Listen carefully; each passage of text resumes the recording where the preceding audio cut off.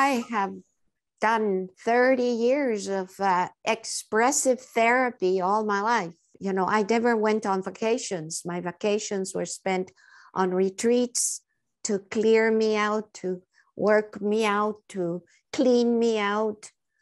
Yes. So, but of course, I didn't realize that I was reinforcing, you know, the pathways. I realized what I'd been doing, and then I stopped. I stopped therapy, and I stopped being it because I was a body mind therapist. I stopped doing it with others. I said, no more. I can't be a hypocrite. I can't do it, and I'm going to be doing this. No. Anyway, so that I cut off everything and then started, you know, honing in.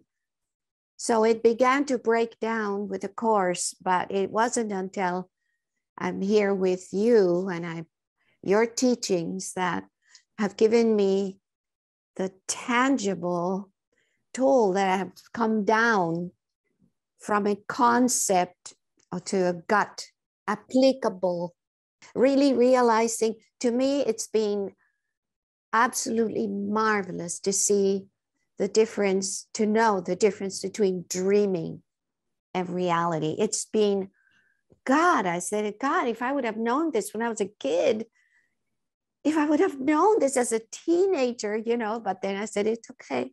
You didn't. You know it now. So apply it as best as you can.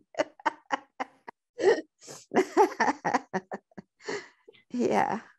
I feel that I've been on a quest since I was a teenager. So Course in Miracles, Eckhart Tolle, Katie Byron. But I have to say that as much as I got tremendous help before, nothing was lost.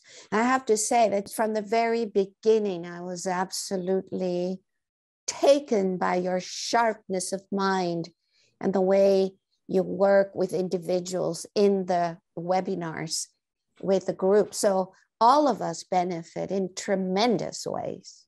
For me, it was immediate, boy, I want to work with this person. Yes, I want to know more. My emotional life, as you well know, used to be bigger and more shaken up.